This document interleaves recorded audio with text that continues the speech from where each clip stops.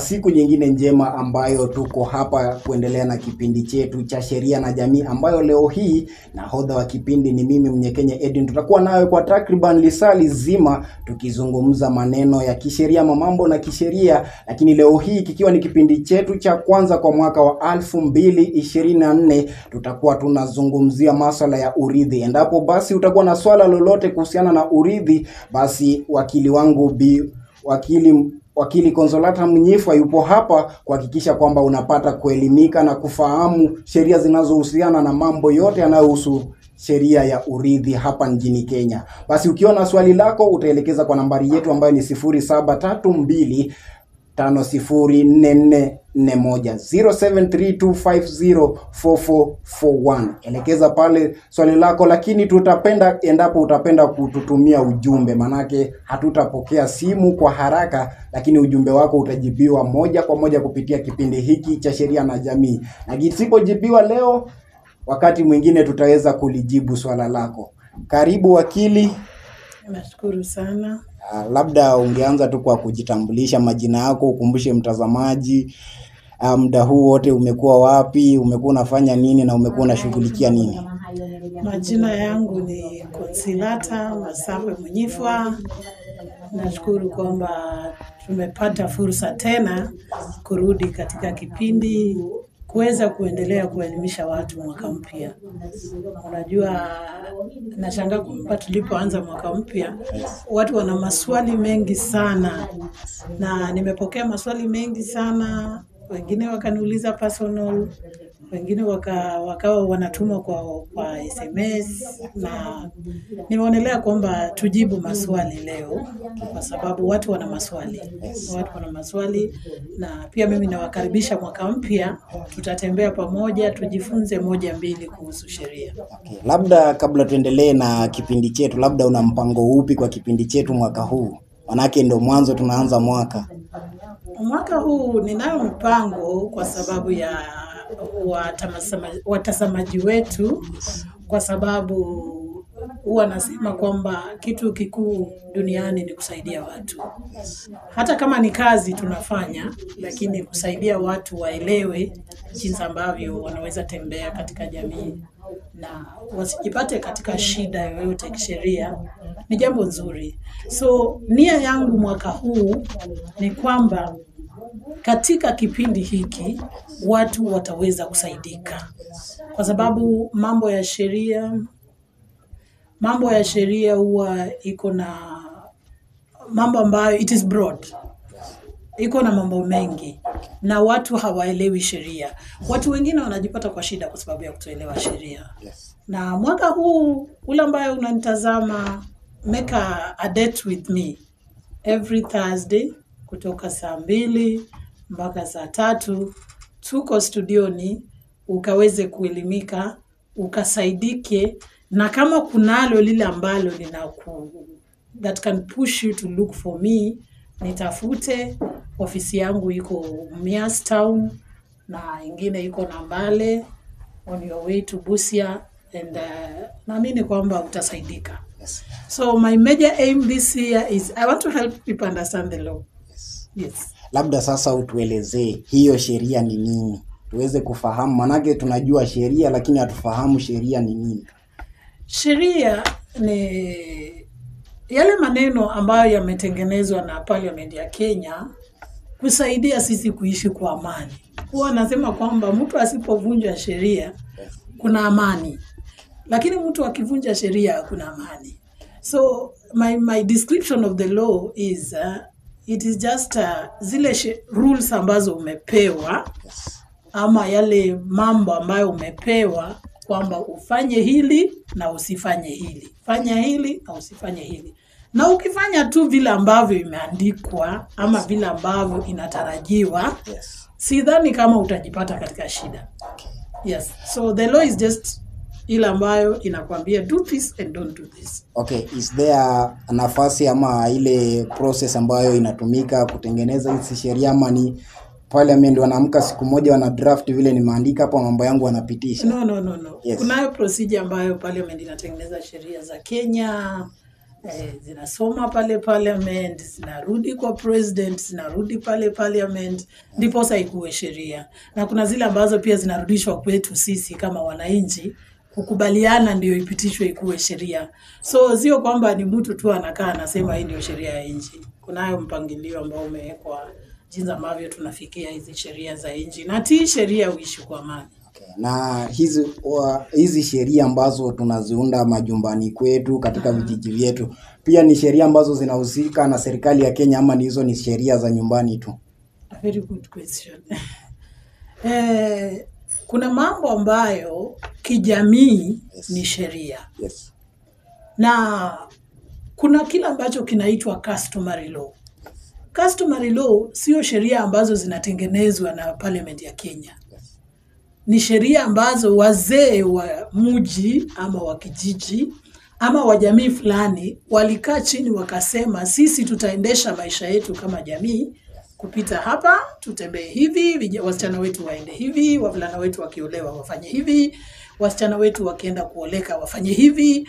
Na hizo sheria zinakubalika na unaweza enda kotini leo na sheria ambazo zimetengenezwa na wazee ambazo tunaita customs, na koti itakubaliana na hizo sheria ambazo zimetengenezwa na wazee. Lakini huwa sio rahisi pia kuziprove, kwa sababu jamii za Kenya ziko tofauti. Inatakana kuwe na evidence mzuri ukitaka kurely on customary law prove kesi yako vizuri. Inataka ipate wale wazee, ulete mtu ambaye anaelewa hizo customs, akuja tueleze kama ni mambo na kuzika, kama ni mambo na kupeana dowry, kama mostly hapa Western huwa naona ni mzozo wa kuzikwa, huwa inaleta sana mambo na customs. Na pia ndoa sasa kuna customary. So kuna sheria ambazo sio zimetengenezwa na Parliament ya Kenya, lakini kuna hizo sheria ambazo ni zetu sisi ambazo zimetengenezwa na wazee wetu na bado zinakuwa recognized katika nchi. Kiufupi unajaribu kumaanisha sheria ambazo zimetengenezwa katika kijiji fulani kilichoko eneo fulani zinafaa kushughuliwa na koti za eneo hilo ndo zielewe, na zile za eneo lingine, kwa mfano Waluya hawawezi peleka sheria zao za jamii zao kwa koti zilizoko sehemu za Ujaluoni ama Ukikuyuni. Hapana. Yeah. Hapo umelewa vibaya. Yeah. Unaweza enda kwa koti ya Wajaluo, lakini ukasema mimi ni Mluya, na hii kesi yangu huyu mtu wangu atakana kuzikwa Kiluya. Na wale magistrate ule wa Ujaluoni bado asikize hiyo kesi. Lakini anasikiza mambo ambayo inahusiana na customs za Waluya, wa Kikuyu, wa Kalenjin. Sio kwamba atakataa kusikiza kwa sababu anasema sasa hii koti haiko Uluyani. Hapana. Unaweza file mahali popote ukasema hapa mimi nimefile kesi yangu, lakini hii kesi yangu nataka ni rely kwa customary law ya Waluya ama customary law ya Wakikuyu, ya Wakalenjin, na bado koti itasikiza ile kesi na itafanya uamuzi. Najua swali ambalo uko nalo ni kwamba ule magistrate ambaye ni Mjaluo Mkikuyu ataelewa vipi ataelewa vipi sheria za Waluya? Kila nitakwambia ni hiki, magistrate anapokaa pale kusikiza kesi, huwa hasikizi mawazo yake ama kujua kwake. Anaweza kuwa hata sio Mkenya, lakini atasikiza evidence ambayo mnaleta na afanye uamuzi kulingana na maneno yenu, sio maneno yake. So hata kama sio wa kabila la Waluya ama sio Mkikuyu ama sio kabila lingine lolote, bado anaweza sikiza tu ile kesi na asikie ushahidi wenu na baadaye afanye uamuzi. Inawezekana. Kwa hivyo unamaanisha sheria zote baadhi ya sheria zilizoundwa kijamii zinakubalika kisheria? Ndio, zile tunakubalika ni customary laws, na unaweza enda kotini ukafanya kesi kutumia customary laws na ukafaulu na koti ikakubaliana na wewe kwamba hizo ni sheria za pale za Waluya ama jamii nyingine na zimekubalika. Na endapo mtu anaweza tokea katika jamii na akuje na ile sheria ambayo hatukuwa tunaifahamu pale zamani, lakini imetokea hivi majuzi tu, koti itamsikiza ama atakatizwa sheria yake? Kama ni custom ama sheria? Kama ni custom tu imeundwa juzi kwenye jamii. Unajua ni rare sana kwamba upate kuna custom ambazo zinaundwa leo. In most cases hizi customary laws ni mambo ambayo tuliyapata, ni mambo ya mababu wetu. Mababu zetu ndio waliotengeneza hayo maneno, na sijaona juzi kwamba kuna jamii ambayo inakaa leo ikatengeneza customs. Sijaona. Kuna sababu ya kufanya nikuulize hivyo, manake ukiangalia katika jamii zetu za hivi sasa kuna vitu vile ambavyo tumeanza kuacha ile miundo yetu ya zamani na kuanza kuchukua mitindo ingine ya kisasa. Ndio maana nimekuambia kunaweza kuwa na kule kuibuka kwa sheria zingine ambazo hasikukuwepo na zimekuja zipo sasa hivi. Hizo pia zitasikizwa ama zitatupiliwa mbali kisheria? Unajua custom ni kitu ambayo haiwezi katolewa na mtu tu kwamba kwa sababu nyinyi mnataka kwenda modern, sasa mnasema kwamba custom itabadilika ikue ile modernization. I don't think whether there is any modernization in customary law or customs. Kwa sababu ni vile tu vitu ambavyo mnaongeza juu, mnasema inaenda hivi, lakini kukitokezea kwamba wanataka kufuata zile customs. Customs ni maneno tulipata na hayo hatuwezi yabadilisha. Unajua kuna yale ambayo watu wametoka nayo sahi, wanafanya maneno yao, hawafuati zile customs ambazo zilikuwa. Kuna watu hawafuati mengi tu. Kwa mfano utoaji wa mahari, hizo ilikuwa ni lazima upeleke ng'ombe, mbuzi na kondoo, lakini siku hizo wanafanya mambo kuwa rahisi. Mtu anakuambia hivyo vitu vingekarimu shilingi ngapi na anachukua hizo, kama ni milioni anachukua milioni anakupatia. So unaona like hapo kuna kubadili kwa zile sheria na mila zetu za kizamani kidogo. Nafikiri hiyo ni shida ya jamii ya saa hizi, kwa sababu hawataki kurecognize customs jinsi ambavyo zilikuwa. Lakini nafikiri ilikuwa tu ni vizuri kama msichana anaoleka, ng'ombe ziletwe, baba aone tu ng'ombe imekuja, aone kondoo, afurahie. Kwa sababu most cases hata zile pesa wakati mwingine zikipeanwa zikiwa mingi, na mzee kama alikuwa ule mzee wa ile miaka ya kitambo, ndio amepewa ile 300,000, 400,000, 500,000, lakini mawazo yake inamwambia sijapewa ng'ombe. So hiyo inatendeka tu kwa sisi vijana, kama maybe kizazi ambacho tuko nacho leo, kama kitasonga kidogo, mimi nitaona wanipatie pesa wasilete ng'ombe. Lakini kama mtu kama baba yangu, acha niseme kama angekuwa hai, sidhani kama atapenda sana aletewe pesa asipewe ng'ombe. Yeye anataka aone ng'ombe imekuja.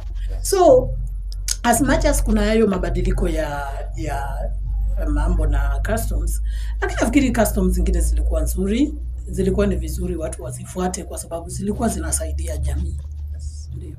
Kwa mfano sasa hapo kwa ng'ombe bado tuko pale. Kesi kama hiyo umeletewa wewe kwamba mzee analalamika huyu kijana Mimi nilihitaji aniletee ng'ombe, lakini yeye mwisho wa siku kaniletea pesa, kaniwekea pale pesa na akaondoka na binti yangu. Utamsaidiaje? Nafikiri sasa hapo ni ule msichana ambaye alienda kuoleka ana makosa kiasi. Alihitaji akae na baba yake amwambie, baba, hii pesa unaletewa ni mahari. Unajua unaweza pelekea baba yako hata milioni 1 na yaseme bado sijapewa mahari.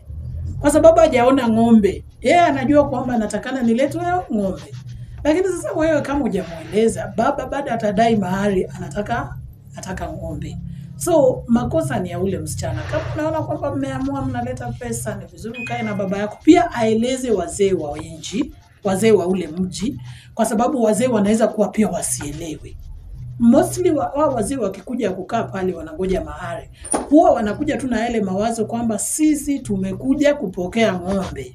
In most cases, kama ni mbuzi, huwa naona coastal tribes wanafanya sana mbuzi. Kama ni mbuzi, wale wazee wamekuja kupokea mbuzi. Sasa wewe ukitokezea na pesa, inakuwa ni dharau. Inakuwa ni dharau kwa wazazi wako. Unapata kwamba wanamdharau. Sisi hatujaona hata mahari haijaletwa. So kama wewe umeamua ni pesa, kana mzazi wako mueleze kwamba baba ama mama, mimi naona kwamba tunatoka mbali, bwanangu atatoka kule mbali sana, hawezi leta ng'ombe, hawezi leta mbuzi, na ningependa kwamba alete pesa, asikuje na mbuzi, asikuje na ng'ombe. Ile pesa ambayo atatumia kutransport hizo vitu ni mingi, so wacha tu awaletee pesa. Mtazamaji, kipindi chetu kinazidi kunoka. Kufikia hapo mtazamaji, nadhani umeanza kujiuliza ama kupata maswali mengi kuhusiana na mambo haya ambayo tunayazungumza, lakini swala lako ni vizuri ukalielekeza kwa nambari ambayo inapita chini ya runinga yako, ambayo ni 0732504441 0732504441. Na hapo ndipo sasa hilo swala la mahari linatuelekeza moja kwa moja hadi kwenye mada yetu ya siku ya leo, ambayo ni urithi. Maanake tunaanzia pale tunapata mahari, kisha baadaye watoto wetu watakuja kurithi hiyo mahari ambayo tumepata kutoka kwa msichana wetu. Sasa wakili, tueleze kitu kidogo kuhusiana na urithi, tujue urithi ni nini na inakuja vipi na inafanyika aje. Nafikiri urithi huu ni mambo ambayo tumeongelea sana katika hiki kipindi, lakini nimekuja kutambua ya kwamba watu wengi sana wanataka tuongee mambo na urithi. Nimeona kwamba messages nyingi ambazo tunapokea na maswali mengi ambayo tunapokea ni kuhusu urithi. Ni kama familia zinatatizika sana sana kuhusu urithi. So kwa sababu ya hilo ni vizuri tutaendelea mambo na urithi, na naamini kwamba sasa maswali itapungua. Na urithi ni kitu simple tu ambayo it is what we call succession. Ile ambayo mali ya baba ama ya grandfather inasonga kwa baba, inasonga kwa mtoto, ikienda hivyo. Ile mali ambayo mwingine amewachiwa na kizazi anaipeleka chini, ikienda hivyo kwa wale ambao anahitaji kuwapatia, kwa sababu sio kwamba ni kila mtu lazima arithi. Yes. Kwa hivyo labda utuelezee sasa hiyo urithi kisheria. Urithi inafanyika vipi kisheria, ndipo jamii iweze kufahamu. Manake sisi tunafanya urithi kimawazo yetu, kikufikiria wetu, na tunavyowapenda wale ambao watarithi mali zetu. Urithi kisheria ni ile ambayo tunasema kwamba mtu anaenda kotini, anataka kufile succession kwa sababu ya kuweza kuchukua ile, kama ni shamba, kama ni mali, kama ni nyumba, kama ni nini, ya ule ambaye mzazi wake ambaye amekufa. Na nataka tutambue kwamba hakuna vile mali ya mzazi wako inaweza kuja kwako kama haujaenda kotini. Hata kama aliwacha will, lazima utaenda kotini. Ile will koti adopt ndio waone vile ile mali inakuja kwako. Na kama hakuacha will, bado utaenda kotini ndio ile mali ikuje kwako. So kuna hizi incidents whereby napata sana watu wanauza mashamba ya baba zao ama mababu zao ambayo haijafanyiwa succession. Nataka kuonya jamii, ule ambaye unanunua shamba ambaye haijafanyiwa succession, ukipata mtu ambaye sio mzuri, unaweza poteza zile pesa.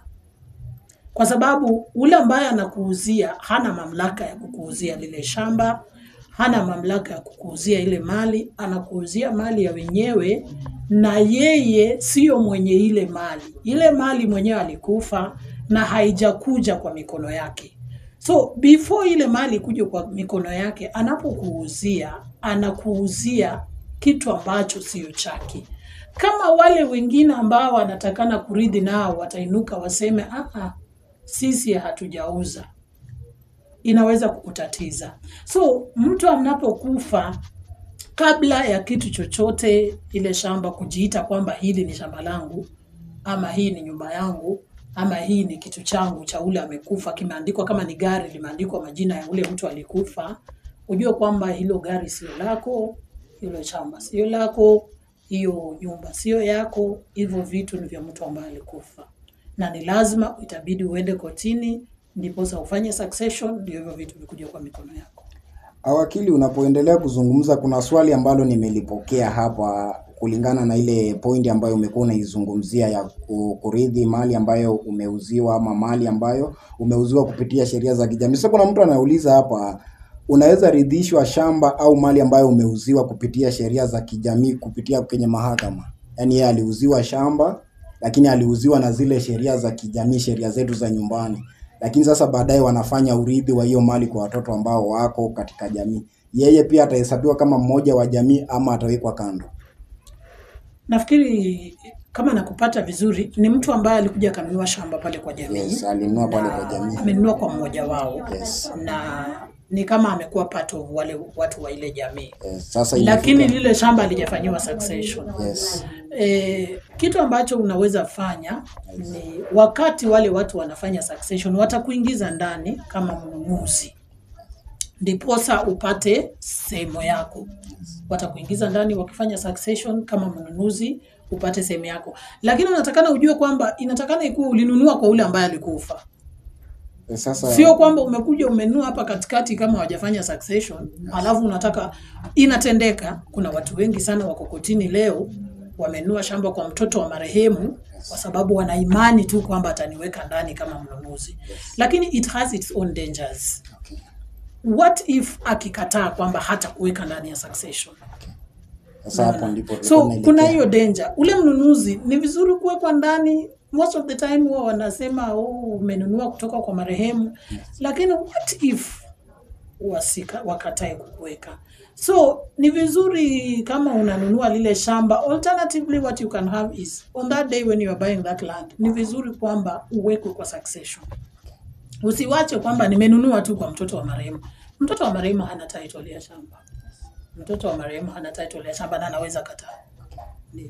Na sasa umesema kuna lazima uwekwe, na usipowekwa na pesa yako ishachukuliwa, una haki yoyote ya kuelekea mahakamani na kusema kwamba nilinunua shamba langu kwa Silas pale na yeye mwisho wa siku ameniruka, ameenda huko akasema mimi sina changu pale na nilinunua kwake, tuliandikishana kijamii tu pale nyumbani, tuko na stakabadhi?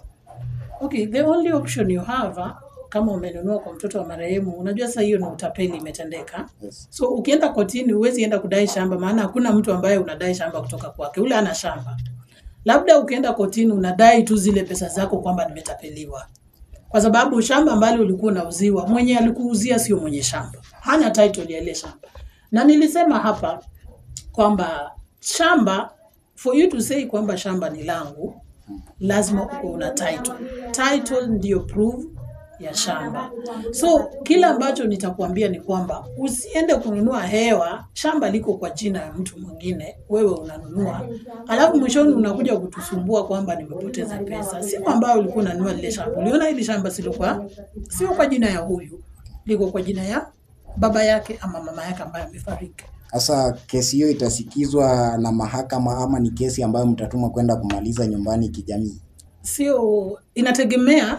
Kama wewe unaona kwamba umetapeliwa na mtu ule, mnaweza ongea na yeye kama anaweza kurudishia pesa, lakini unafujua kwamba kufika hiyo sehemu kwamba upewi shamba, definitely hamuelewani. Yes. Hakuna vile mtafika sehemu ya kutopewa shamba kama mnaelewana. Yes. Definitely mnafika pale kama hamuelewani. So hiyo inamaanisha utaenda kotini useme nimetapeliwa. Kwa sababu ukienda kotini ukidai shamba ambalo ulikuwa unanunua, nani alikuwa mwenyewe? Labda tugeuke tuachie masuala ya shamba, alafu tuje tuzungumzie hapa masuala mengine ya ndoa sasa. Wakili hawa anatueleza endapo kuna sheria zozote ambazo zinahusiana na urithi katika ndoa. Urithi katika ndoa. Yes, urithi kwa wanandoa, aidha kutoka kwa mke kwenda kutoka kwa mume kwenda kwa mke, ama kutoka kwa mume kwenda kwa watoto, kutoka kwa mke ama familia kwenda kwa watoto. Yeah, urithi kwa ndoa ni lazima kwa sababu Yes. For example, mume akakufa, Yes. the first person ambaye anahitaji kurithi vitu vyake ni mke wake. Yes. Alafu watoto, alafu wajukuu, alafu watu wengine huko. So hilo nalo limetatiza sana kwa sababu mama wengine wako ambao wanazao wanapokufa hivi, mandugu za bwana wanaingia ndani. Yes. Na mandugu za bwana wakiingia ndani, unapata mama ametoka hapo bure wakati mwingine. Lakini huwa anasema that is a weak woman. Huyo ni mama ambaye uko weak kiasi. Kwa sababu huyo ni mume umekaa naye amefariki. Vitu vyake sheria inasema wewe ndio wa kwanza kwa vitu vyake. Inakuwaje urudi nyuma ndugu za bwana yako waingie ndani wachukue kila kitu na uko hai? Sasa anataka utafunie yule mama ili swala ulitafuna aweze kulipata vizuri. Manake kuna wale mama wengi ukipita hapa mtaani utasikia yule mama ambaye unamwona pale anahangaika na kuuza viazi. Mali yake ilichukuliwa tu baada ya mume wake kufa. Alinyanyazwa sababu hakukuwa na watoto katika ile ndoa, unapata, ama alikuwa na mtoto mmoja msichana, jamii ikasema msichana hawezi rithi. Mama pamoja na msichana wake wakapata kufukuziwa mbali. Mama kama huyo, nataka leo umpatie ile njia ambayo atafuata akishafukuzwa na kuambiwa hana lake pale. Aweze kujua atachukua mkondo upi kuanzia pale. Wacha nianze na hapo ambapo ati mama amefukuzwa kwa sababu ana msichana hawezi rithi. Hilo limenigusa sana. Nataka niseme hivi, saa hizi msichana anarithi. Sheria inasema kwamba mtoto ni mtoto, akiwa wa kiume, akiwa wa kike, ako na right ya kurithi. Hata kama mzee huko unanisikiza, wewe ni baba, umezaa watoto wako wasichana labda 3, labda 4, labda 5, na unasikia pressure inakuambia uza shamba lote ama ndugu yako mtoto wake akuja achukue, na kuonya wale watoto wanaweza wakasumbukana kwa sababu wako na right ya kurithi shamba lako. Usifikirie kwamba saa hizi ni kijana peke yake anarithi, hapana. Na wala ambao mnagawa shamba, usifanye mistake ya kugawa watoto wavulana peke yao shamba na wanaacha wasichana, kwa sababu sheria inasema kwamba wasichana pia wako na right ya kurithi. Wanaweza rithi shamba la mama yao ama baba yao. So najua hilo limeleta utata katika jamii. Watu wanasema mbona msichana ameoleka alafu tena anarudi nyumbani anapewa shamba? Hiyo ni sheria zetu za Kiafrika, tunaamini hivyo kwamba mwanamke hafai kupewa chochote. Mwanaume ndimi nastahili kupewa mali yote. Hata nikiwa mdogo hivi nasema mali ni yangu. Sasa sheria imekuja kusaidia wamama. Yes. Na wasichana. Sasa kama mimi naweza rudi kwetu nikasema nataka shamba. Kama wanafanya succession, naweza rudi pale nikaambia mandugu zangu mimi nataka share yangu. Na wasiponipa naweza pinga ile succession na koti ikanipatia. Yes. So nataka niambie wazee ambao mnagawa shamba, wasichana wanapewa shamba. Msiseme tu kwamba huyu msichana wangu ameoleka. Let me tell you, wasichana wanaoleka ndoa inakosa kufanya. Anashindwa mahali pa kwenda. Unapata msichana ambaye alikuwa mtoto mzuri, alishinda na wazazi vizuri, lakini anako kwa maduka anahangaika, hawezi afford kununua shamba. Nafikiri mtungaji wa sheria aliona hilo jambo kwamba unapata sasa msichana ndoa isipofanya lazima aenda kwa maduka, aishi uko town, ama aende anunue shamba mwenyewe, na wazazi wake walikuwa na shamba. So sheria ni kwamba watoto wote wanapewa shamba, so that msichana asipofanikiwa anaweza rudi akauza, kwa sababu najua mandugu zake hawezi kubali ajenge pale, but anaweza rudi akauza lile shamba alafu akaenda kwingine akanunua, akajenga nyumba, akaishi kwa amani. So Edwin, yes, dada zako wako na share na shamba kwenyu. Sio wewe peke yako. Sio wewe peke yako. So kama mlikuwa mmepewa peke yenu, yes, rudi nyumbani ambia mzee, sisters zangu ni aje. Maswala magumu sana, na dhani ama nafahamu kwamba kama kuna mzee pale nyumbani na mama alikuwa jikoni kidogo amejaribu kusongesha sauti chini mama asije kufahamu kwamba pia yeye anastahili kupewa share yake na watoto wasichana. Najua kidogo mambo inakuwa magumu, lakini ndio hivyo, iko hivyo kisheria. Mtazamaji, 0732504441 ndio nambari yetu ya rafa, tuelekezee pale ujumbe wetu. Mtu anasema hajaipata. 0732504441 is our SMS number. Tuelekezee pale ujumbe wako, tuambie kama unakubaliana na hizi kauli ambazo ziko kisheria na zishaandikwa katika katiba yetu ya Kenya kwamba mtoto msichana anastahili kupewa mali yake kama wengine wavulana tunavyopewa. Pia msichana hivyo anapata 50-50, manake tunasema sheria yetu inasema ni 50-50, au sio hivyo wakili? Yes. Yeah. Mtazamaji, kufikia hapo tunalichukua pumziko fupi, lakini tutakuwa tunarejea baada ya muda usio mrefu.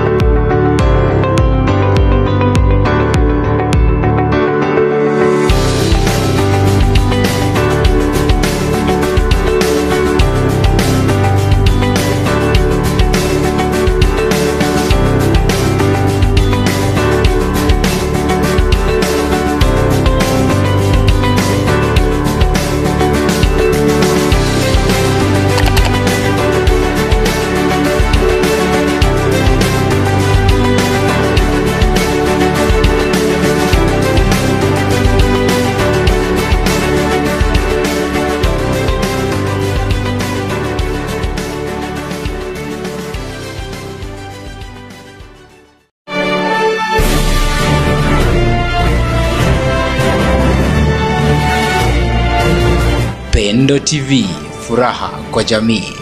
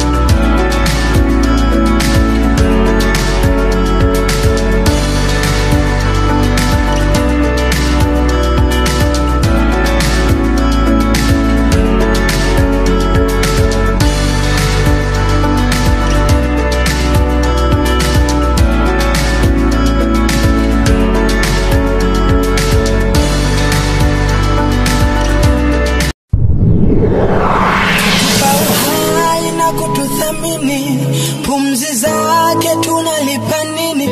Hata neno moja tuseme asante, asante. Tulipotoka tulifanya nini? Na tunapokwenda tutafanya nini? Tuombe yeye atupe amani moyoni mwetu. Anatupenda, anatujali, anatudhamini moyoni mwetu. Tunapofungulia dunia, tunapofungulia dunia leo kuliko jana. PENDO TV, furaha kwa jamii.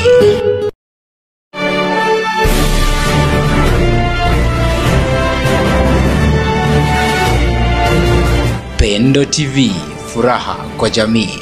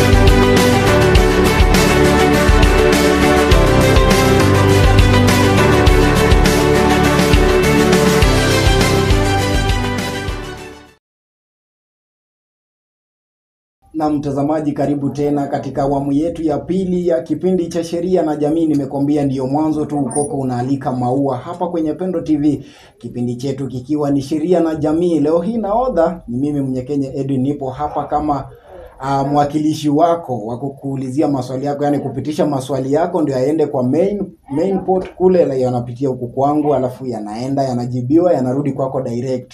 Sasa mimi nakuwa kama carrier service hapa katikati kuhakikisha kwamba ujumbe wako unafika vile ulivyoutuma. Sasa tunaendelea na maswala yetu, lakini kabla tuendelee na maswala yetu, nikukumbushe kitu. Niko na namba yangu ya simu hapa ambayo utaelekeza ujumbe wako pale, ambayo ni 0732504441. Ama ukiangalia kwenye screen yako pale chini utapata kuiona namba hii iko pale. Tuma ujumbe wako, most preferably ni ujumbe, simu ni baadaye, manake hatutapokea simu sasa hivi tukiwa hewani.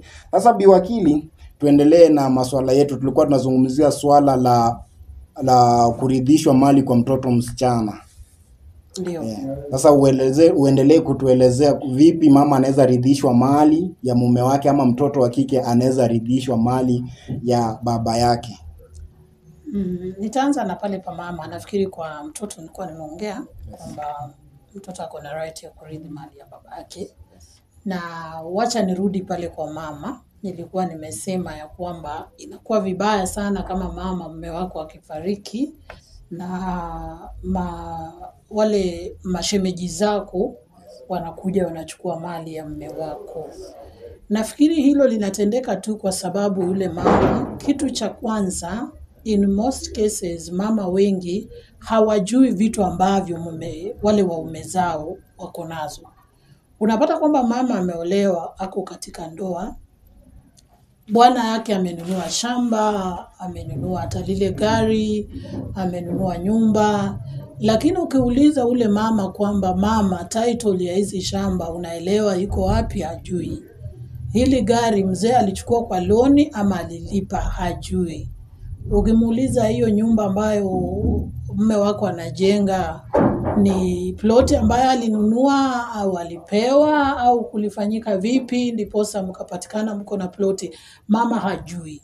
So in most cases, kwa nini hili jambo ambalo unapata kwamba mama amenyang'anywa mali na mashemeji linatokana na ile hali ambayo mama haelewi hata bwana yake alikuwa na nini. Na huwa nalaumu tena sana wanaume kwa ile hali ambayo mama anakosa urithi wakati mwanaume anafariki. Wacha niseme kitu hiki ambacho ni ndoa, sio sheria. Nafikiri sio vyema kwamba baba unafanya vitu peke yako na uko na mke ambaye umezaa naye watoto, labda mko na watoto 2, watoto 3, watoto 4, na unafanya vitu peke yako. Kule mke haelewi ni nini unafanya. Anaweza kuwa mama hajasoma, lakini ni vizuri umueleze. Ukichukua nafasi yako mwambie hii inaitwa title deed. Na hii title deed ni ya shamba ambalo liko mahali fulani. Lile shamba nimenunua kwa fulani. Na labda kama hujapata title deed, unaweza mueleza aelewe. Nimenunua shamba mama, lakini bado sijapewa title deed. Tuko katika ile process. Kwa sababu maisha huwa hatujui. Jambo linaweza tokezea, lakini mama hajui hata anzie wapi, na unapata kwamba wengine wana prefer kuambia maneno kama hayo ndugu zao na wasiambie mke wake. Wacha nikuambie hivi, ule ambao unafanya hivyo, ujue kwamba siku ambayo utafariki, wale watoto wako wanaweza kosa kusoma. Ule mke wako anaweza fika mahali akalala njaa na watoto, kwa sababu ule ndugu yako ako na bibi yake, ako na familia yake. As much as mligrow pamoja, lakini ako na familia ya kushughulikia. Hakuna vile atakosa pesa za kupeleka mtoto wake shule na apatie ile renti ya nyumba zako mke wako kwamba peleka watoto wa ndugu yangu shule. Haiwezekani. So ni vizuri kwamba kama wewe baba, mke wako aelewe ni nini mko nayo kama jamii. Unakaa ukijua kwamba kama kitu kinaweza nitokezea, mke wangu anaweza anzia hapa. Hata mama, hii mambo ya kuficha vitu, unanunua hiki umeficha, uko na shamba baba jui, uko na hili baba jui, kitu kinaweza kukufanyikia. Na ukapata kwamba mtoto wako amekosa kwenda shule kama ule baba hata kuwa na pesa. Na wewe mama ulikuwa na account ilikuwa na 1 million. You can imagine. Something happens to you, you have an account, has money, and tomorrow watoto wako hawaendi shule. Kwa sababu ulikuwa umeficha. Hukutaka ule mume ajue. So ili jambo la mama kukosa kurithi, in most cases huwa siri katika familia. Siri katika familia ndio inafanya haya maneno yanatokezea. So mama, wewe ndio uko na right ya kurithi vitu vya mume wako akifariki, na mume wewe ndio uko na right ya kwanza kurithi vitu vya mke wako akifariki. So nafikiri kwamba mama atanielewa hapo kwamba kama kuna siri katikati yenu, ni vizuri muanze kuwa wazi. Muanze kuwa wazi, mume uelewe mke wangu ana nini, mke uelewe mume wangu ana nini. Ndiposa in case of anything, bado maisha ya watoto yataendelea na maisha ya jamii itaendelea. Kiufupi Bi Wakili anajaribu kumaanisha kwamba kama ndoa ama kama wanandoa tujaribu kushirikishana katika mali zetu. Umwambie mke wako niko na hiki na hiki na hiki. Kwa mfano kuna hadithi fulani nimekuwa naisikiza asubuhi ya huyu mchungaji maarufu anaitwa Mgogo. Kama anasema kule kwao kuna wakati mmoja mwanaume alifariki dunia, na ule mwanaume alikuwa ni mwanaume tajiri mwenye mali zake. Sasa wakati wa mazishi, wakati wanasoma ile hotuba ya mazishi, wakasoma ana nyumba 2 mjini, ana nyumba 3 nyumbani, ana watoto hivi na hivi, ana hiki na hiki. Sasa kuna nyumba zingine alikuwa nazo ambazo alikuwa ametenga kwa mke wake. Wapangaji nao walikuwa pale kwenye msipa wamekaa. Mwisho wa siku anasikia wamesoma nyumba zote, hawajasoma yao. Sasa mmoja akajaribu kwenda kuuliza ule mke wake, hivi mume wako ana nyumba mali fulani? Akamwambia hapana. Akamwambia manake nimeona akipita pale mara nyingi akitokea pale. Akamwambia hapana. Ile alienda kujihakikishia kama kweli hiyo nyumba ni yake, anaifahamu ama haifahamu. Mwisho wa siku alienda akaambia wale wapangaji wenzake ile nyumba ni yake, yeye ndo aliuziwa. Sasa mke kujua ile nyumba mke kujua mume wake ana nyumba ilikuwa baadaye. Wale wapangaji walianza kuzozana kuhusiana na zile nyumba. Kila mtu anasema sasa mimi hapa sitakuwa nalipa kodi, nyumba itakuwa yangu. Nafikiri na hilo ndio nasitiza. Usiri mwingi sana katika jamii sio nzuri. Ni kitu ambacho kinatendeka na hata kimetendeka tayari kama hiyo ambayo unasema. You can imagine today, baba umechukua pesa zako umejenga nyumba katika mji mahali na mke wako hajui. Na unakuja kufariki. Hiyo inamaanisha kwamba mke wako hawezi fuata. Hana hata pa kuanzia. Na mara nyingine pia wengine wanajenga na hata stakabadhi za ile nyumba ama any document. Hakuna mtoto ako nayo, hakuna mama ako nayo, ni wewe peke yako na siri yako. Hilo ni jambo mbaya sana. Kwa sababu at the end of the day unafanya hivi vitu vyote, unatafutia watoto wako, unatafutia mke wako. Na kama ni mke unatafutia watoto wako, unatafutia mume wako. So sio vizuri kwamba umetengeneza mali lakini ule ambaye unaishi naye hajui. Kwa sababu yeye ndio mrithi wa kwanza. According to the Succession Act, the first person mwenye anawekwa priority of succession ni kwamba wife is the first or husband is the first, then children, then grandchildren, as we go like that. So ule ambaye anatakana kukurithi immediately ndio umeficha kabisa haelewi, na unakana kama ni mume, labda wengine wanakaa na mama yake anamueleza kila kitu, ama anakaa na ndugu yake anamueleza kila kitu. Nafikiri sio jambo nzuri. Kwa mfano kisa kama hiki kimetokea kwa yule mama, anaweza chukua hatua zipi kisheria?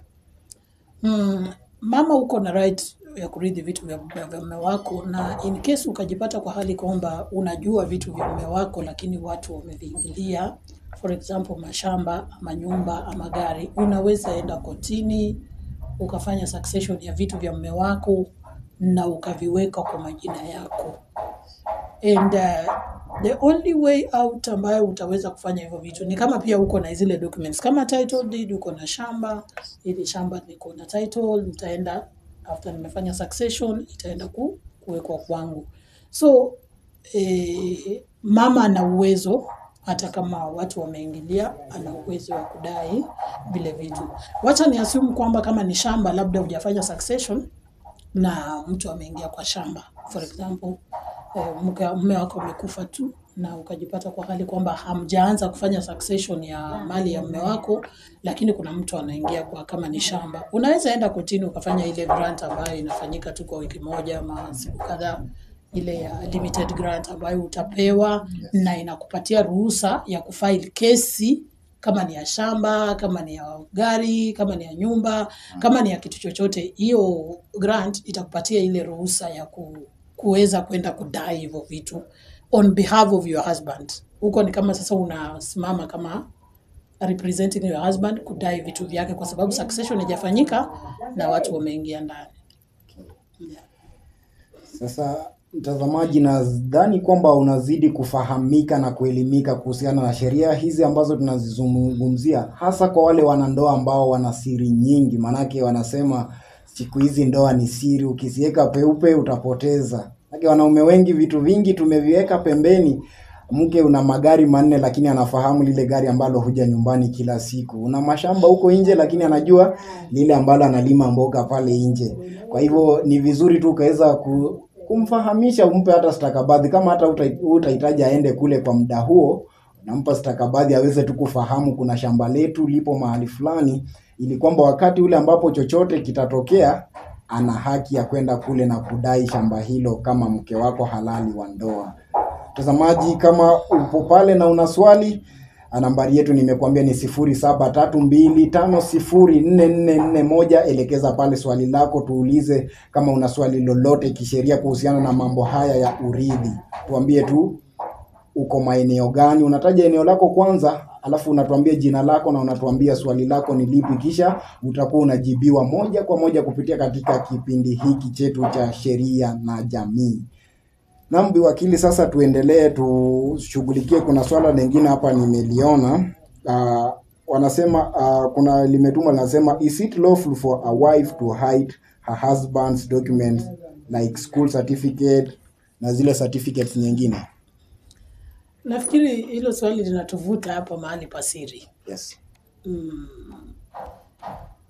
Nataka nirudi nyuma kidogo pasiri kama sijaongea kuhusu hilo swali. Kuna uoga ambao pia watu wa familia ukuwa nao kama wanaume kuhusu documents zao. Na kuna wale wa mama nao pia akajua kwamba logbook ya gari iko mahali fulani. Anaweza akamesi mzee. Kuna ule mama pia akajua ile title liko mahali fulani, pia anaweza mesi mzee. So hii mambo ya ndoa iko very complicated.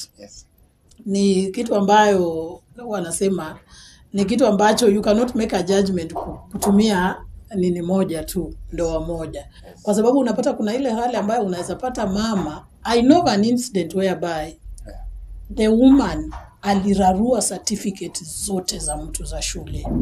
Hiyo inamaanisha kwamba kama ule mama angekuwa anajua documents zingine, zote zingeraruliwa. Na unajua mtu akirarua title ya shamba itakuumiza sana, kwa sababu ya ile process utapitia kuipata. So hapa mahali pasiri pia panachanganya kiasi, kwa sababu especially women, Kuna wamama ambao wakiwa wana hasira wanafanya vitu kiujinga, kiupumbavu. Acha nitumie hilo jambo. They do it ile ambayo Biblia inasema you foolish Galatians. Wanafanya vitu kwa upumbavu. Kwa sababu utapata mama akishikwa na hasira, anapasua vitu kwa nyumba, anararua zingine. So hapo mahali pa kuweka document siri ni mambo ambayo panachanganya, lakini ni vizuri tu wajue. Hata kama unaweza wewe ukajua mke wako ni umbali gani anaweza jua, hata kama hautampatia documents, lakini unaweza ziweka mahali ambapo anaweza pata. Naweza kupatia mfano fulani. Kuna mwanaume mmoja ambaye nilijua alikuwa mgonjwa sana. Nafikiri alikuwa anamuelewa mke wake vizuri, kwa sababu alikuwa na deni la watu fulani na akawa yuko mgonjwa, akajua kwamba anaweza fariki. Na wale watu walikuwa wanakuja kumdai na mke wake alikuwa anajua kuhusu hilo deni. Akachukua zile fedha exactly za ile deni, akaweka mahali ambapo anajua mke wake atapata. Unaona? Huyu ni mtu ambaye hajamwambia mke wake kwamba pesa ndio hizi, peleka. Lakini ameziweka mahali ambapo anaona nikifariki huyu mama atapata hizi pesa na atajua ni za fulani kwa sababu fulani amekuja kunidai. So you have so many options. Kuna vile unaweza weka zile documents kwa hali ambayo ina veil language mke wako anaweza zipata. For example, najua jamii moja ambayo wamekubaliana hivi kwamba sitataka sana nikuwe na pins zako labda za bank na other things. Lakini you can just take a notebook na uandike kila kitu na ukiweke hapa nyumbani. Huyo ni mtu anajua kwamba in case of anything, lazima huyo atapekua mahali fulani na atapata hizi pins kama ni za bank, kama ni za ATM, kama ni nini, kwa sababu nyumba ni yao. Unaona, hayo ni makubaliano mazuri. Hujampatia ile ATM, lakini umefanya kitendo ambacho unajua kitu kikanifanyikia hata saa hizi nikawa nikapata ajali barabarani. Huyu mwanamke ataenda apekue na atapata ile ATM, atapata ile pin ya ATM na anaweza saidika. Lakini kumweka tu in darkness 100% sio vizuri. Sio vizuri kabisa. Na pia wengine nao pia kuweka wazi kabisa pia ni shida, especially men who are in a polygamous marriage. Inakuwa shida kwao sana vile ambavyo watadisclose hivi vitu kwa wake wawili. Unapata labda napendelea mwingine na hapendelei mwingine. Sasa inamchanganya hawa wanawake, ni vipi ambavyo nitaweza kudisclose kwa huyu ama ni disclose kwa huyu. Unaweza fanya tu vile ambavyo nasema. Uchukue hizi stakabadhi, unajua hawa stakabadhi, unajua hawa wake wao kwa vizuri. Unaweza jua huyu akipata anaweza saidia wengine. Uziweke mahali ambapo wanaweza pata. Usichukue documents unapeleka kwa ndugu yako, unapeleka kwa mama yako. Wakati umefariki, mama yako anaweza patia ndugu yako mwingine yoyote. Na wafanye vile wanataka. So, ni jambo ambalo ningependa kwamba jamii waangalie, familia ziangalie. Na ule ambaye ameuliza kwamba mke amerarua, ameficha makaratasi yake ya elimu, hana hata moja, ameyachukua yote, ameyabana kando. Nafikiri ule ni mke ambaye naweza sema kwamba afikiri vizuri. Kwa sababu mtu akichukua makaratasi yake ya elimu, kama ni mtu ambaye anataka na kutafuta kazi, inakuwa ngumu sana kwake. So sijui ni umri gani wako ile familia, lakini kama ni familia ambayo iko kwa age ambayo bado huyu kijana anatafuta kazi, nafikiri ule dada afanye vizuri. Na sijui kama amejaribu kuapproach wazazi, labda wazazi wa msichana wakakaa kikao, kwa sababu mambo ya familia huwa anasema kwamba ni vizuri utangulie kwamba hiyo mediation nje ya koti kwanza, ndipo sasa mediation saizi iko kotini pia, lakini jaribu ile yenu nyumbani. Ikikataa ndipo sasa unaweza enda kotini ukaambia koti kwamba compel the court to compel the woman to release the documents to you. Unaweza mpeleka kotini kama una uhakika kwamba ni yeye ako nazo, labda ulimpatia na akakataa kurudisha, unaweza enda kotini ukamcompel arudishe. Lakini ni vizuri mtangulie kwanza jamii, muongee nyumbani kama jamii, aeleze ni kwa nini anaficha yale makaratasi yako. Wakili, hilo swala lako la kusema kwamba unaweza mpeleka mahakamani naleta kwa swali liko hapa la John Luanga wa Kakamega. Anauliza, unaweza shtaki mke wako kisheria mahakamani? Unaweza. So unamshtakije, labda utatumia njia gani kumshtaki na yule ni mke wako wa ndoa kisheria? Unaweza ukamshtaki mke wako Yes. kisheria, unaweza. First of all, unavyojua kuna cases kama divorce ambazo huwa ni mke na bibi lakini wameachana tu kidogo na wanaamua wanashtakiana Sasa hapa tuko kwa divorce, tupo pale kwa makaratasi. Yes, unaweza ukamshtaki mke wako kotini. Yes. Kama uko na ushahidi, unaweza mshtaki mke wako kotini. Hata sio makaratasi tu peke yake. Yes. Hii mambo ya kupigana. Kupigana pia ni kesi ya mahakamani. Hii mambo ya kuchemshana ubongo kidogo. No. There is nothing kama kuchemshana ubongo. Hii mambo ya wazee kupiga wanawake. Yes. Na wanawake wanapiga wazee. Tusiseme tu wazee peke yako. I've experienced a situation whereby baba anaishi away from home permanently. In fact, he came and told me, I am staying away from my home, nimerenti nyumba because nikifikanga hivi mama na kiboko. So, because of that, this man, in fact, is staying, I may not mention the town, but he moved towns. Kutoka kwa the nearby town, akaenda mbali because of kupigwa na mke wake. So, it is possible kwamba wanaume wanapigwa na wanawake wanapigwa. Na hiyo ni domestic violence. Unaweza enda kotini ukashtaki mtu, akafungwa kwa sababu ya kukupiga. So it is possible that unaweza peleka mke wako kotini na unaweza peleka mume wako kotini. Inawezekana. Hiyo ni jambo geni kwangu na nadhani na wengine wengi ambao tunajua mke. Kesi yetu tunamaliza tukienda mbali sana ni pale kwa chifu wa kijiji, ama twende kwa ule nyumba 10. Twende kwa wale wazee wa kijiji pale watuongeleshe kidogo, watusomee, wewe usifanye hivi na wewe usifanye hivi, usivuke hapa na usifike hapa. But nafikiri pia kama hujaenda kotini ni vizuri mtafute marriage counselor. Yes. Hii mambo ya vijiji hii ndio inaharibu ndoa zaidi. Yes. Kabla unaweza sikiza vijiji, lakini jaribu mtu ambaye ako na ile mawazo ambayo iko balanced. Yes. Kwa sababu most cases unapata hii maneno na ndoa wanapoenda pale kijijini, wazee wakikaa, unapata hao wanalalia upande wa mwanamke akiwa amekuja na watu wao, watu wa kwao wanamtetea. Naye mwanaume anakuwa na wale wa kumtetea. So unapata the opinions ambazo zinatoka pale ni zile ambazo haziko balanced. Lakini huwa anasema mkiona kwamba mzozo imekuwa nyingi zaidi, tafuta marriage counselor, muende mkae chini, aweze kuangalia makosa iko wapi kwa ndoa yenu. Na kama sio marriage counselor, kuna pastors, but I also want to warn the society that not every pastor is perfect to counsel your marriage. Yes. And I'm speaking that from a perspective of a born again Christian. There are so many marriages ambazo zimevunjwa kwa sababu ya wachungaji. Now, if there is also a pastor listening to me, yes, if you are not experienced in matters marriage, please keep away. Don't mislead people. Don't tell mwanaume kwamba huyo mwanamke amekuwa shetani, do this. When wewe mwenyewe, and there are a number of them, their marriages are also boiling. Yes. They are sitting. Kuna mchungaji mmoja alisema kwamba mimi kwangu nimekaa kwa shindano.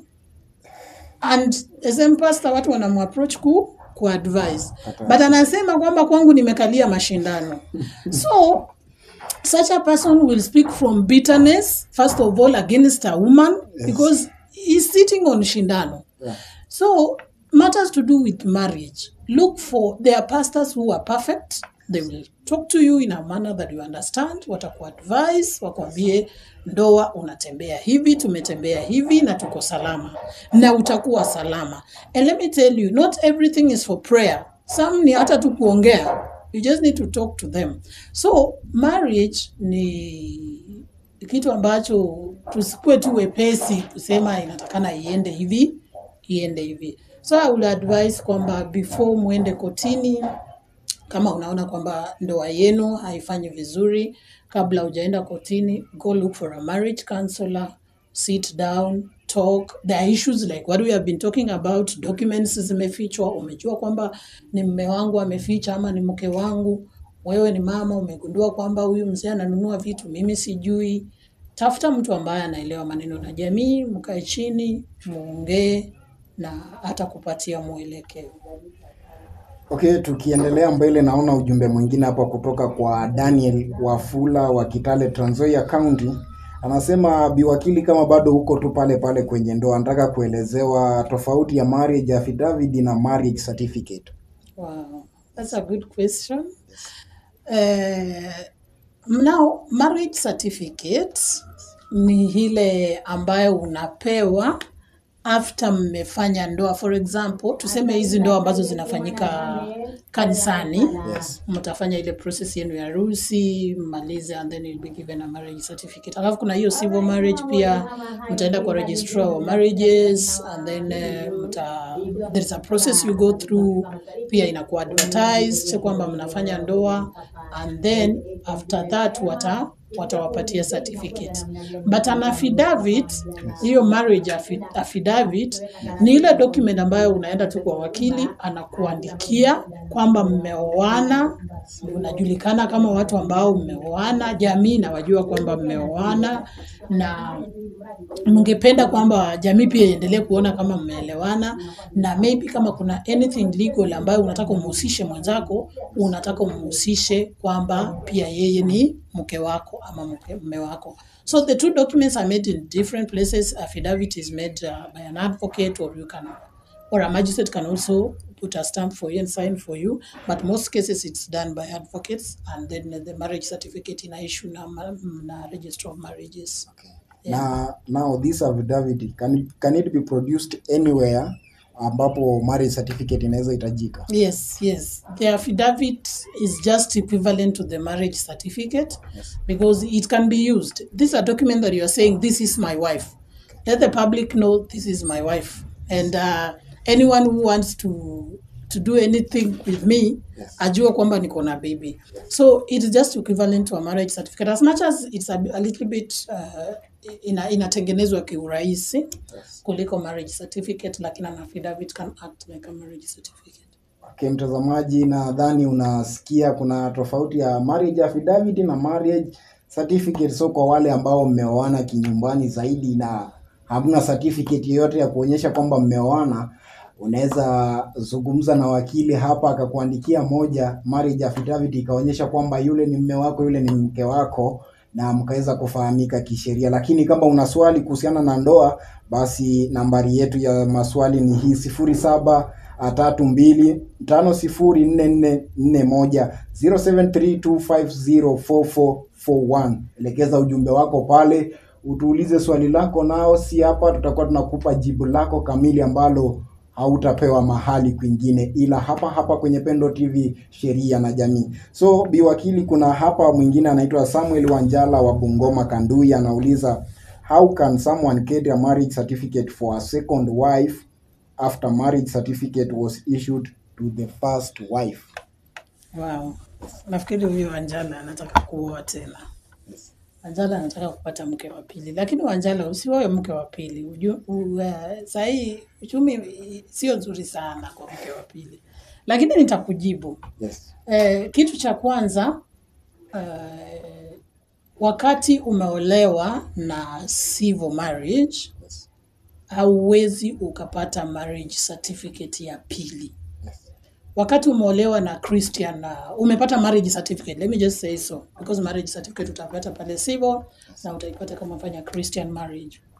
So the two, wakati umepata hiyo marriage certificate, no one can get you another certificate kama tayari uko na marriage certificate, unless you cancel hizo by divorce, and then now you can get a marriage certificate for your wife, huyu mwenye unataka kuoa wa pili.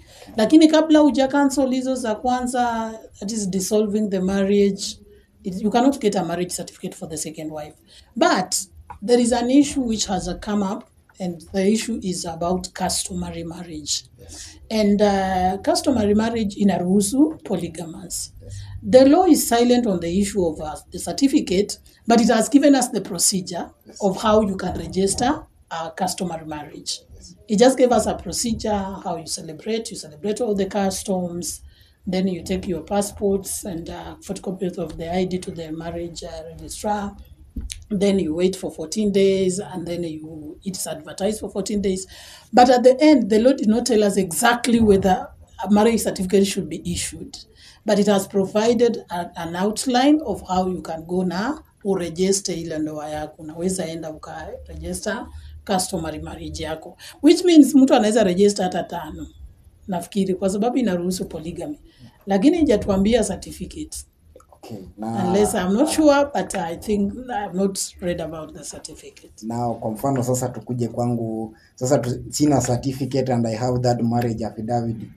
Nakubaliwa kuwa mke mwingine kisheria, mke wa pili, na hiyo marriage affidavit pia apewe ya pili. Yes, you can marry another wife, because now an affidavit is not a certificate. But you should know, again, you're going to swear another affidavit that you are married another one again. Yes. And I can advise it's unnecessary.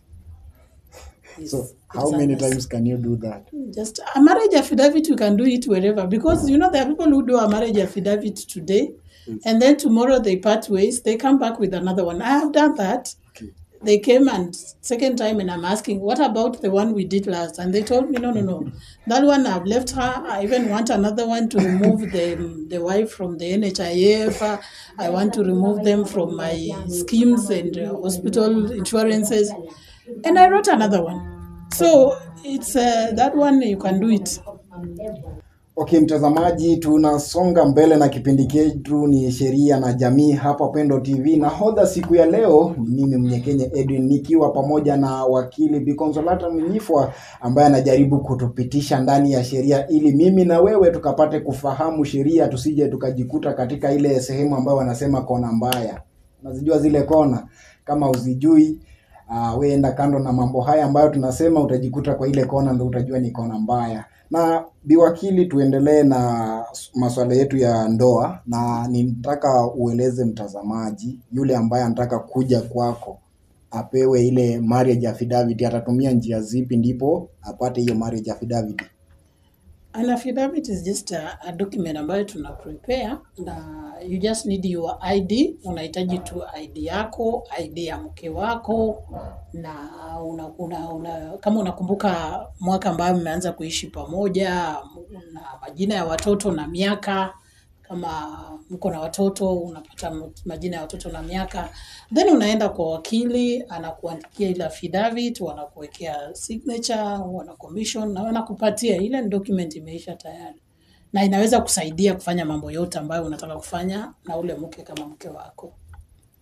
Okay, and kuna hapa one James Mwangi anasema ako Chavakali, Vihiga County. Anauliza, can you acquire a marriage affidavit in silence without your woman noticing it? Umpelekee tu baadaye ile, unamwambia kuna karatasi hapa nahitaji unisainie, ni kwa haraka naenda mahali na itahitaji signature yako na sign arudishe. Nafikiri hapo ndio tumekuwa tukielewana kwamba tuache siri. So wewe unataka kumpeleka mtazamaji vibaya. Maana siri banaki kuna wale kwa mfano yeye amesema anataka kuchukua. Yamekuwa makubaliano yetu kwamba siri kwa ndoa tunataka tuiondoe. Tunataka watu wakuwe wawazi, ndio tu avoid maneno ya mama kotini after mzee amekufa, ama baba kotini. So lakini Mwangi nitamjibu tu. Yes. Unaweza enda kwa wakili, bora uko na majina kamili ya mke wako. Na maybe tu unaweza beba hiyo ID yake, because ID number inatakana, na uende ufanye affidavit. Lakini the only problem ni kwamba kuna mahali ambapo ule mke anahitaji kusign kuonyesha kwamba ameapia mbele ya wakili ikisainiwa. Lakini wanaona wengi wanakuja tu wanafanya, wanasema wacha nitampelekea sign. Sasa hatujui kama huwa wanapeleka kusign, lakini huwa tunazifanya, lakini hatujui kama huwa wana sign anyway. Lakini kwa sababu ni mambo na bibi na mke, huwa hatutaki kuingilia sana. Wewe utawafanyia ile document ambao wanataka na vile ambavyo wanataka. Na labda wakili, mtu anataka kupata hii marriage affidavit, mpatie ile location yako ama ile sehemu ambayo anaweza kupata, na zile mambo ingine mkaelewana ya mabei na nini mkaelewana hapo ukamwandikia. Marriage affidavit it's not expensive. The most someone will charge you is around 5,000, but it goes down up to 2,000. It depends with your agreement with the advocate. It can be 2,000 up to 5,000. And kama mimi napatikana Mumias, vile ambavyo nimesema Mumias, hapo opposite court kuna nyumba inaitwa Ebenezer House, niko pale. Ukiingia tu hapo Ebenezer House kuna majina yangu Consolata Masaho and Company Advocates. Ukikuja hapo tutakufanyia hiyo marriage affidavit. Na kama uko maeneo ya Busia County tunapatikana Nambale, hapo Nambale Town. Kuna ofisi yangu iko kwa gorofa hapo inaitwa Asper House, iko next to Breeze petrol station. Ukiwa Breeze petrol station, just move ahead and you will see Masahwe and Company Advocates. Ukikuja hapo tutakufanyia marriage affidavit. Mtazamaji, na tumai unapata pale zile location ambazo amekupea. Ukiwa Kakamega karibu ni Mumias, ukiwa sehemu zetu za Malava karibia Mumias utamkuta pale, lakini ukiwa Bungoma unaweza choose kukuja Mumias ama umtafute Busia, atapatikana kule. Labda uambie siku ambazo uko Mumias na siku zile uko Kakamega na siku zile ambazo akikutafuta aanze kutafuta kwa simu kwanza.